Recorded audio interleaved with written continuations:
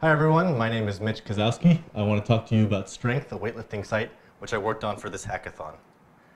To give you a little bit of motivation, when I first hit up the gym, to keep track of my exercises, the reps, the sets, and the weight, I used pen and paper, but as you can imagine in the gym environment, paper gets really gross really quickly. So very soon I moved to just using an iPhone with the notes, but this lacked a lot of the functionality that I was after, especially data visualization. So being able to chart your lifts over time can really help a weightlifter progress. So that's something that I was interested in doing in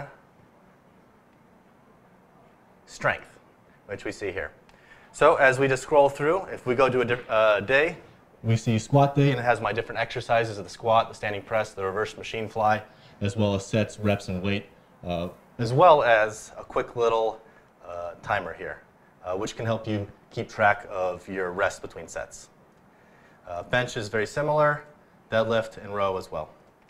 So with how this is built using React Redux, so this is very dynamic. There's no bench component or deadlift component. There's only one exercise component. So based on your input, using an exercise action creator, an exercise reducer, as well as an exercise container, you can dynamically change what different days you're having and very quickly change and add exercises.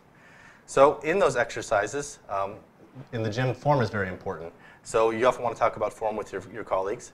And so when you click on one of those things, on a more complex exercise like the squat, you'll have a beginner video by Scott Herman here, which will show a quick 1 or 2 minute video to get you up to speed, as well as an advanced video by Alan Thrall here, where he really gets into the nitty-gritty and spends almost 30 minutes just really breaking down the squat.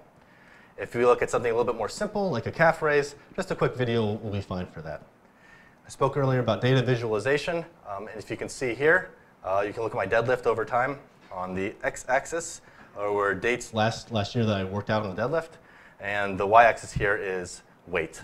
And if you can see, we have a little bit of a roller coaster here. Does anyone know what happened towards the end of last October and November, the start of November? We started full stack, so coding kind of took a little bit of backseat to the working out. And so if we go to the weight over here, we can see how everything kind of plays together, and you can examine that and help you progress in your lifts. So if we go back to this, Strength was built originally, the original version used just HTML, but quickly I moved on to React to get that single page flavor, as well as CSS so it wasn't so ugly. And then I moved on to React Redux to give that dynamic capability, which I spoke about earlier.